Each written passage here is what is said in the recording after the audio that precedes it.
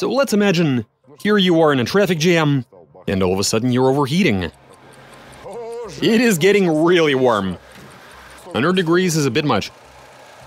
We might want to shut the engine off. So will the cooling system in its current state be able to keep the engine temperature at bay? Well, let's wait for a bit and find out, shall we? Hey there, fellas.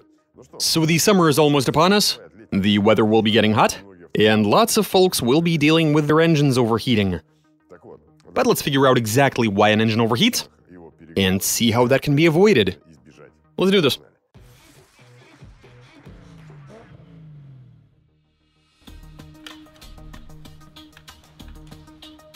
So look here, we've done a little bit of prep. What I mean by that is we've installed a temperature sensor that gives us a reading on that gauge. The sensor itself is right here inside this hose that'll be transporting the coolant. So let's imagine here you are in a traffic jam, and all of a sudden you're overheating.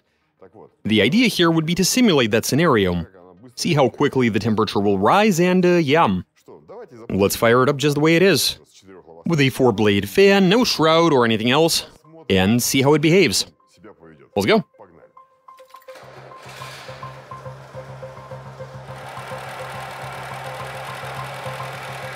Okay, now we wait and see how fast it gets up to temperature.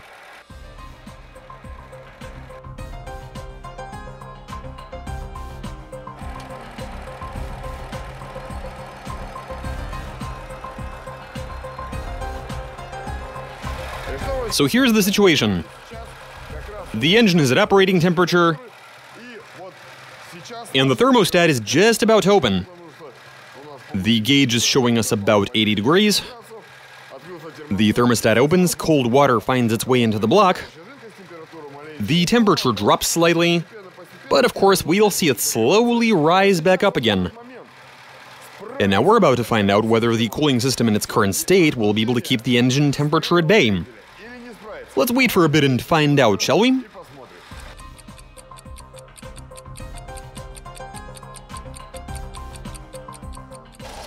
So check this out, guys. The temperature is in excess of 100 degrees, and the red warning light is on. So that's how it's calibrated. And so what does this tell us? 1 second, let me just switch the engine off. Apparently this sort of system with just the single fan and a radiator without a shroud, well, this is a common situation. While you're moving, the oncoming air is going to flow through the radiator and help cool it off. But as soon as you're stuck in traffic, the car is going to be jerking around, the engine is going to be under a lot more stress, and so obviously it'll be getting even hotter, to the point of overheating. But the shroud is not the only thing that can cause you trouble. Modern cars usually have electric cooling fans. The computer triggers them when it deems necessary, and let's not forget that you usually have 2 of them. Now imagine you're at the shop. They move the primary radiator away from the AC heat exchanger, and in between them you might find a very unpleasant surprise. And I mean you basically have a sort of wall in there, one that consists of fluff, dirt, and so here's what I suggest we try. We are going to try and simulate a clogged radiator scenario. It's not going to be too difficult to do, but while we're at it, we might as well put the shroud back in, to get everything more or less back to factory spec, and then we'll see what happens.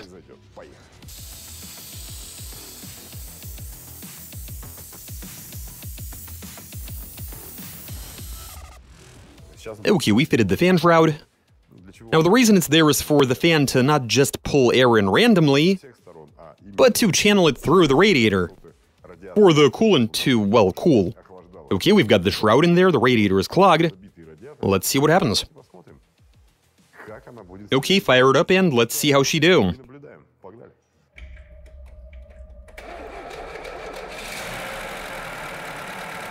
Okay then. Temperature is at 45 centigrade, so it's pretty much cold. We'll allow the engine to run and let's see how the temperature changes.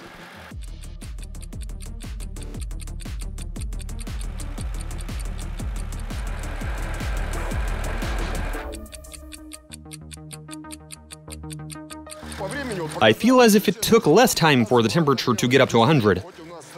Even though the shroud is in place and the fan is working, The warning light is indicating a severe overheating situation regardless. But I mean, I'm very much down to try one more thing here. As we all know, there is a certain trick you can use if your engine is overheating. What exactly am I referring to? Turning on the heater, of course. It is producing a lot of heat. Heater on. I just want to see how quickly that's gonna cool the engine down. Well, what can I tell you? I am noticing how it's ever so slightly coming down, the temperature, I mean. We might even see the temperature go below 100 degrees, and maybe, just maybe, the warning light will go out. Let's have a look.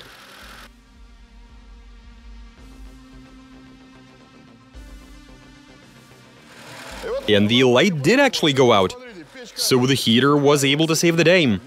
Well, I mean, it makes sense. There is a reason why we insulate our engines in the winter. The heater pulls out a lot of heat, and the engine has a hard time warming up.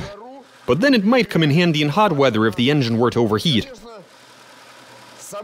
I doubt it'll go down to normal operating temp, but at the very least it'll prevent the engine from overheating. 100%. Okay guys, so check this out. If you have a cooling system that is improperly put together, like, for example, if you have the fan in place but it's missing a shroud, that will certainly lead to overheating. Clogged radiator but with the fan and the shroud in place, it'll still overheat. For the same exact reason. Not enough airflow through the radiator, insufficient heat exchange. The coolant just won't be able to release the excess heat. Now, some of you might say that we're missing something here, but I'm actually way ahead of you. At the moment, we have got a dirty radiator, and the engine is also covered in a layer of filth. And that is actually pretty important, as a clean engine can also dissipate heat, not so much when it's covered in a layer of filth. So yeah, let's give the radiator a good clean, wash the engine block, start the engine once more and allow it to idle, and see how it behaves. Let's carry on.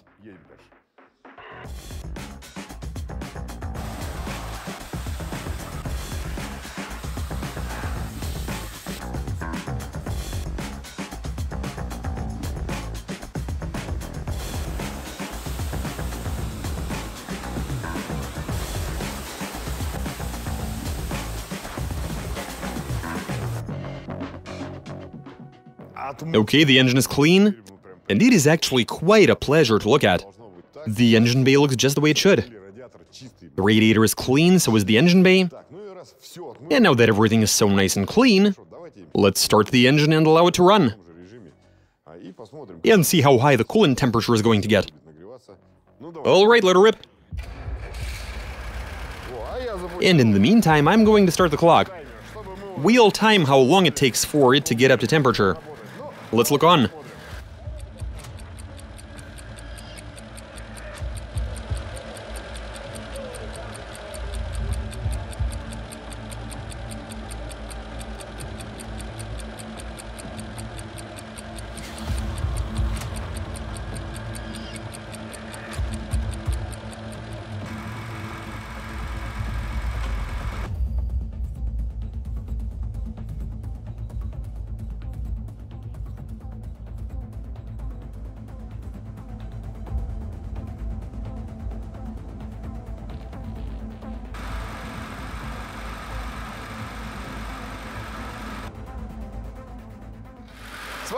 So look here, it's been over an hour since we started the engine, and as for the results, well, first of all, make sure to sub, show us a bit of support, and I am about to tell you everything. Alright, so it has been a good hour, and looking at the gauge, we're looking alright. The temperature wasn't getting any higher than 80 degrees, and at the end of the day, keeping an engine clean is the safe way to go. If you don't want to lose a ton of money, keep your engine clean. Like, clean your cooling system at least once a year. As it currently sits, the system is properly configured, the fan, the shroud are in place, the block is clean, we have air going through the radiator, and as is, the whole thing is working just like it should. The engine is not overheating. And so there you have it. When everything is clean, it all operates perfectly. Make sure to look after your engines. That's all I got for you. Catch you guys later.